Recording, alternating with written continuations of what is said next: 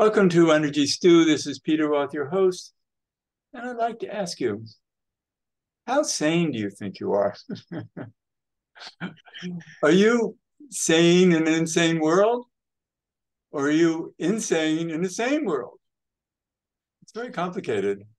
And I think most Yeah. feel like we're insane. I mean, most insane people would say that they are sane and that the world is crazy. So I would have to say that um, I think I am a little bit insane. Um, throughout the course of my life, I sometimes become aware of delusions that I had been mired in, uh, imagining them to be reality itself, and then only learning eventually that they were just a story that I'd been telling myself and about what is real. So I would, maybe the most I could say is that I'm becoming more sane thanks to the revelations that have been gifted to me, sometimes in a humiliating way, but also sometimes in a very gentle way, where but, where I, yeah, but it could also be that you've been relating to other insane people. yeah. I mean, ultimately, when somebody comes into your field and says, hey, you've lost your way, you're deluded. um it's a moment for a reality check, and maybe they're the ones who are deluded. I mean, this has been, during COVID, for example, this was a big I went through a big long process of, because to me during COVID it looked like the world had just gone crazy. And sometimes people who I had respected would say, no, Charles, you're the one who's gone crazy. Right. The health authorities are protecting the public, and you're putting them in danger with your skepticism, Right. and I was like, oh, maybe they're right. Like, how do I know that they're right, or that they're not right? And like, am I just going to assume that because it's me that I'm right, and not look into why I believe the things I believe? And so I went through quite a long process where I didn't speak out for quite a few months because I wanted to be sure. And so that was a case where the uh, criticism and critique of others and undermining by other people actually kind of got in and turned into a poisonous self-doubt. But you know, eventually, um, I guess what I did is I just went all the way down to the basis of who am I in this world, and what are my deepest convictions, and what do I know for sure? Because I had started to go crazy in the sense of doubting what I knew from direct experience. I'd begun to gaslight myself. Well, then again, your intuition is telling you something that is what maybe makes you feel insane, that you know something that maybe other people could know better, but your intuition is saying no, they don't. I know Right. better. Yeah. I just am always a little bit careful about invoking intuition as kind of the conversation stopper. Well, Of my course. intuition said so. Because a lot of people, will say that their intuition says that, you know, so and so is, you know, evil in some way. Uh, and I just know I'm right. So I handle, I mean, that's the whole question, like what is authentic intuition, and how to distinguish it from wishful thinking, and how to distinguish it from what um, contributes to a glamorous self-image. Well, the public, and that's the thing, is how do we relate when we are people who are using our intuition to smell things, let's say, smell the rat. Yeah, And when we smell the rat, we want to make sure that we're not imagining right. because we can get into trouble for that, with other people saying, no, there is no rat. Right. And so it's a learning curve. And I think life is a learning curve of getting to know ourselves, our instincts, our feelings, and we need each other for that. I'm so happy that you are married to someone who is highly intuitive, and I can't wait to meet her at some point soon, because I'm very impressed with knowing about her. And so we need each other to help us find our sanity and to find agreement. And during the pandemic, I was like you, although I must say that I had spiritual downloads of information, of scientific information that gave me clarity within myself of what to expect. And then when I heard from particular scientists who agreed with me, who got into trouble themselves, Yeah. then I knew I was right. And I never hesitated in being true to what I believed. And then I ended up having support groups for those of us who were considered insane. Right. And so that's one of the reasons why you have the Sanity Project. But before we go on, I never even introduced you. Oh, sorry. No, I love it. Yeah. It's just the way things have to be, divine order.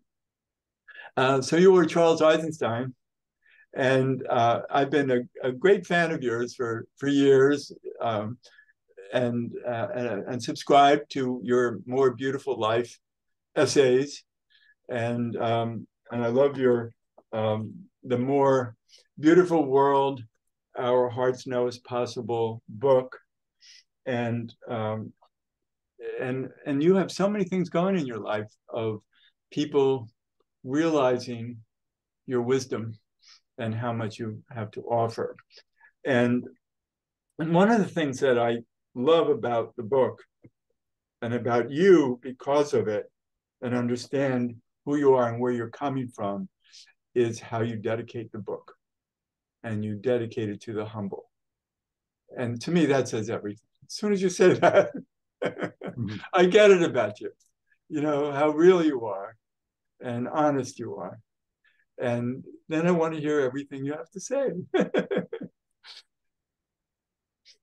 Yeah. Yeah. Sometimes people ask me, oh, Charles, who have been your teachers?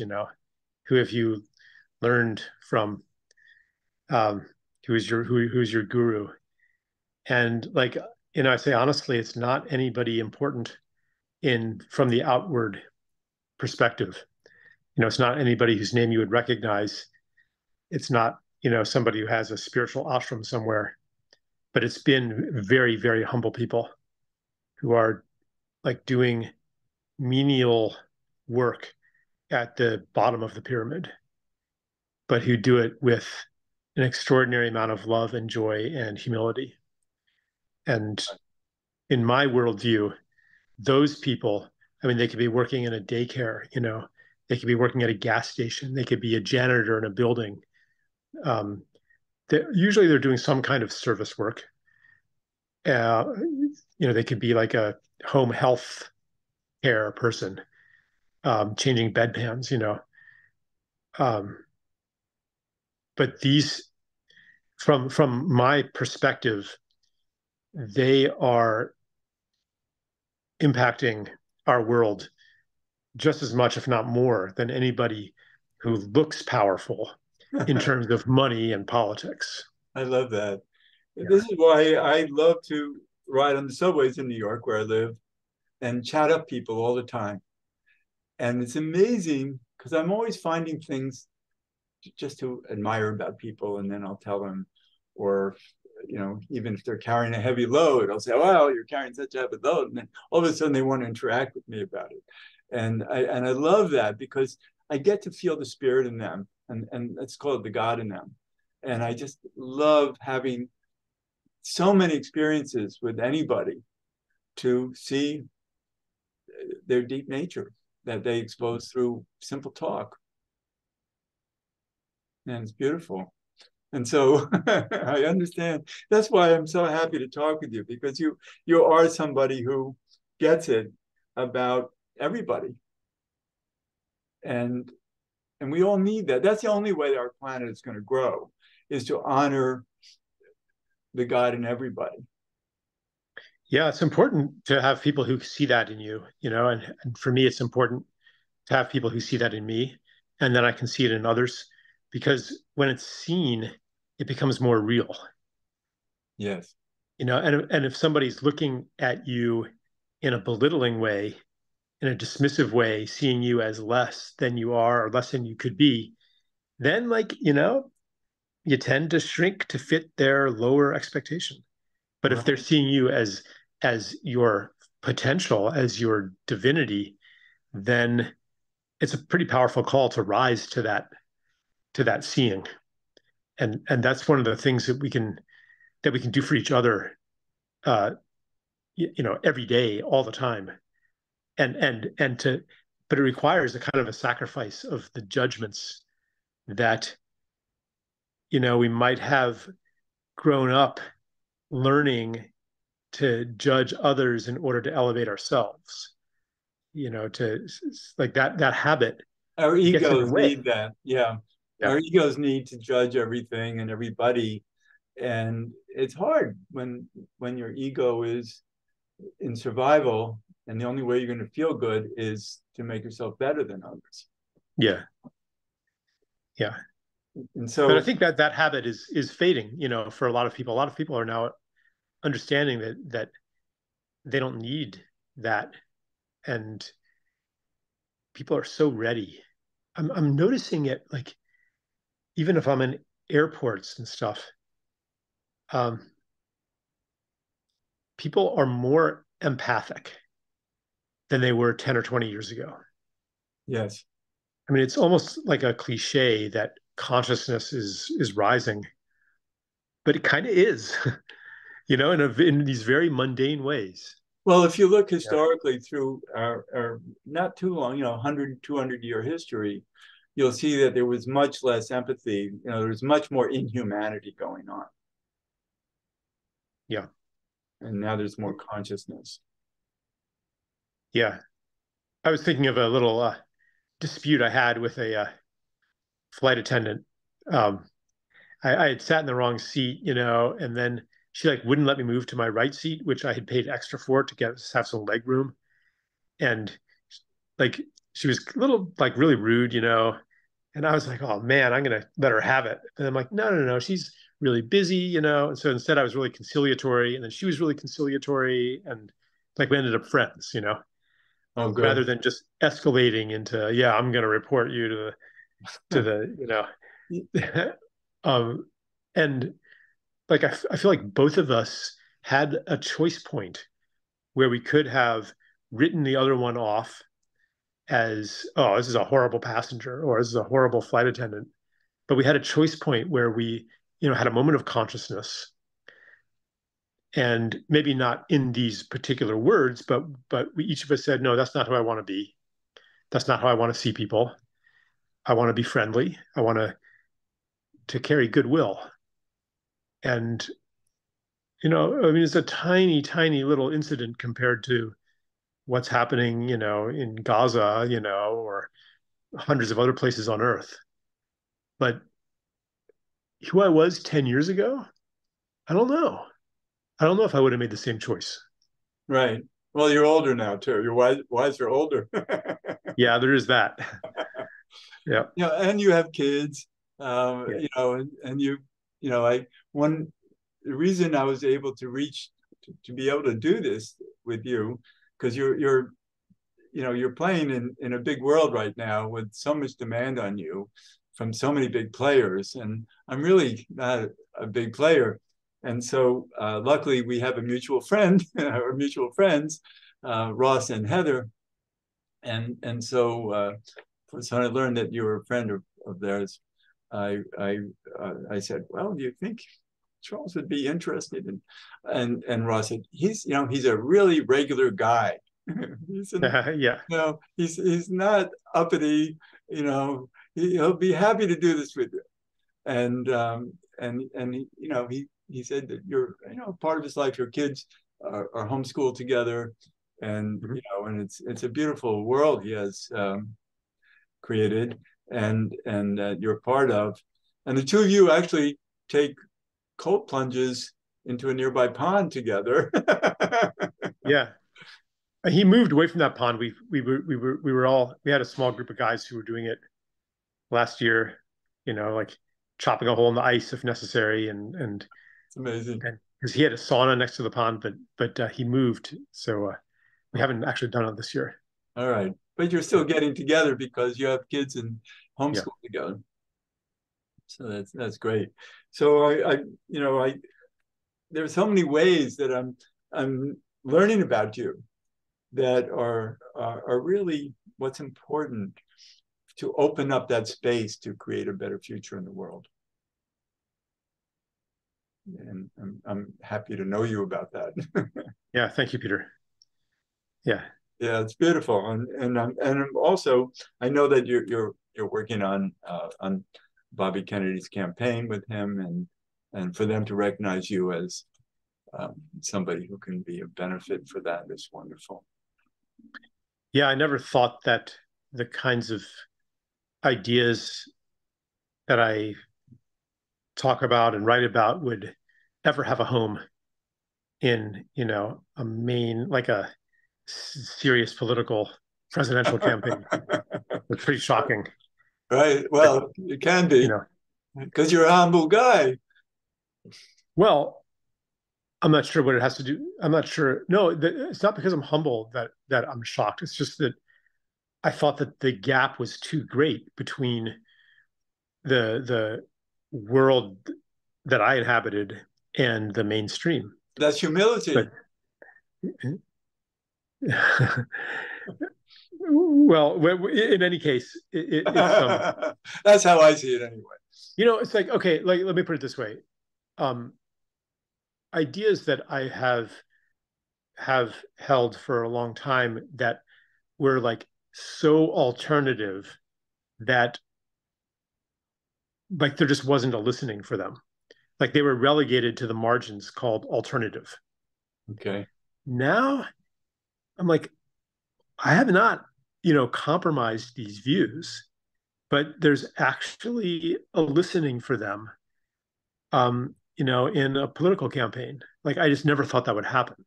That something that had been like, hopelessly radical, hopelessly alternative, is now edging a little bit closer.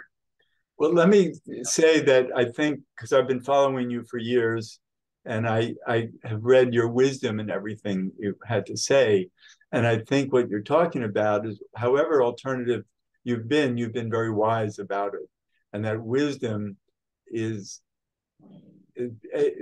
has potential for everybody. Well, that's very kind of you to say. Um,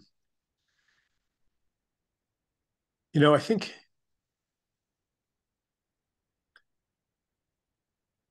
maybe I'll say something about wisdom. It really is a relational thing. Um, there are certainly,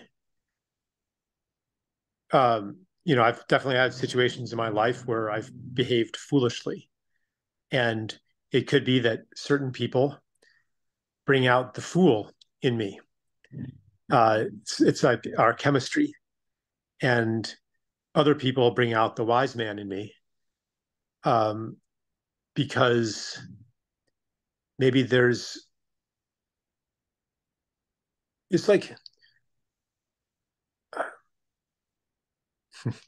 gosh, I was going to say, I guess I could say there's some things that I've thought a lot about, and devoted my life to understanding them. And that was a process that took many years, many decades even, of holding a certain question in my mind.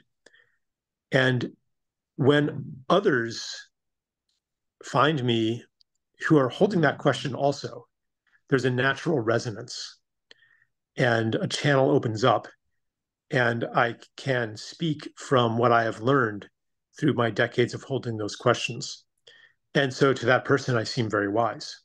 Right. Really, And really, and you yeah, met Bobby Kennedy personally, and he saw in you what he needed because he comes also from a very humble history, personal history of great struggle and and learning to believe in himself.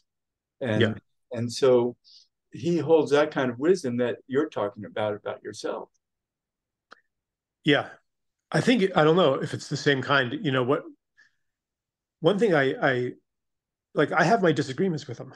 You know, Good. some quite profound disagreements. So, Good. it's not like I finally found the person and I'm going to support him as president because I agree with him 100% on every issue. Uh, to his credit, he keeps me around even though we do disagree on important things. Because he knows better. But what I really see in him that makes me trust him on a deep level and admire him, um, he genuinely does not believe himself to be better than any other person. He has a certain humility that probably comes from his history of addiction. You know, Right. he was a heroin addict. He was an alcoholic. He went through recovery. He goes to 12-step meetings like pretty much every day. Um, and people who have not been through that very often think that that's because they're better. Oh, well, I would never, you know, destroy my family and destroy my health and do all these terrible things just to get high. I would never do that. People don't understand until they've been through it that is not a matter of morality or willpower that makes one person an addict and another person not. When you've been through it, you realize this could have happened to anybody if they had been born into different circumstances, because we are all fundamentally the same children of God. We are all the same fundamental thing. We are a divine soul. And so when somebody has been through that humiliation, then I mean, humiliation in a sense is a good thing if it makes you humble, right? Right. And so he's somebody who has been through that, and from that comes a genuine compassion for others. Right. And when you go to 12-step meetings, you certainly hear from others that you learn to build compassion for. And Yeah, I have a nephew who went through all of that, and he's just such a beautiful person today. yeah, And actually, my son went dry about a year and a half ago, and very proud of him. He's proud of himself. And, yeah, it's a beautiful yeah, world when you see people recover. And but it's so great to talk with you. Um, because you're somebody who gives us hope because of being so human and being so human in a world where we all need to learn to trust our own humanity or trust our own vulnerability, our own failures and recoveries and believe better. And I think you offer yeah. Well, thank you. I appreciate the reflection, and I will that. find the truth in it, and let it work on me, and maybe I will I live hope up to that. I hope so. Live up to your generous words. To be a help to you is to me such a blessing. Yeah, So that's great. yeah. And I'm curious more about your cards. The cards thing. That's very intriguing. So maybe, Yeah, and my audience knows a lot about cards because I've done yeah, shows about it. So yeah, we can tell them that you're, if you don't mind, sure. an eight of hearts, and so you have an infinite heart. And anyone playing the eight of hearts are, are, are beautiful people because you come from love and caring, and it's beautiful. And so and you're also playing the ten of clubs, which means you hold your mind holds the keys to the kingdom. So that's why people want your help and to hear from you, and that's why you write such beautiful stuff. So let's talk about that. Um, your book, The More Beautiful World Our Hearts Know Is Possible, is a wonderful book to read. But also, I subscribe to your essays and other videos, etc. So can you tell people how to do that? That's on Substack. I put most of my creative output now on Substack, which is, I guess, charleseisenstein.substack.com, I think. Okay. Something like that. Yeah. And if they and they can subscribe, because I get every Yeah. month I get a Yeah. notice that I've paid for the subscription. Well, you can subscribe for free too. The free subscription gives you the same content. So, I'm paying is only for happy. people. I'm happy to pay for Yeah. it. Paying is for people who want to give me a little extra encouragement. Good. Yeah. Yeah. I'm so glad to be able to do that. And it's I really am grateful that we had this conversation because and I think the audience will be glad to hear from you, from your soul. To be hearing from your soul in this talk today is so beautiful, and I'm grateful that we could. I mean, I'm not surprised that your soul needs to speak Mm. because you're that kind of person.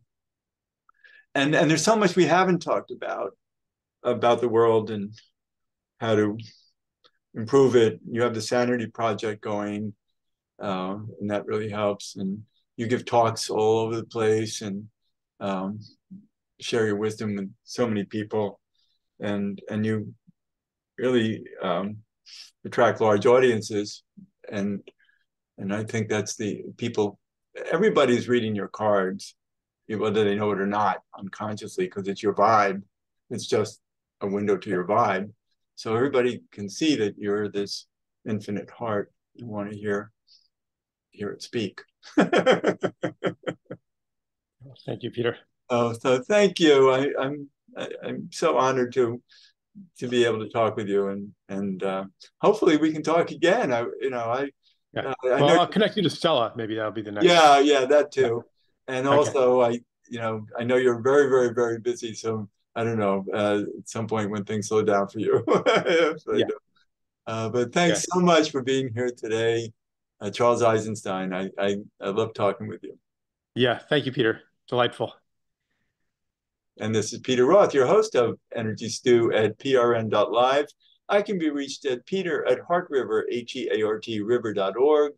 I'd love to hear from you, and thanks so much for listening.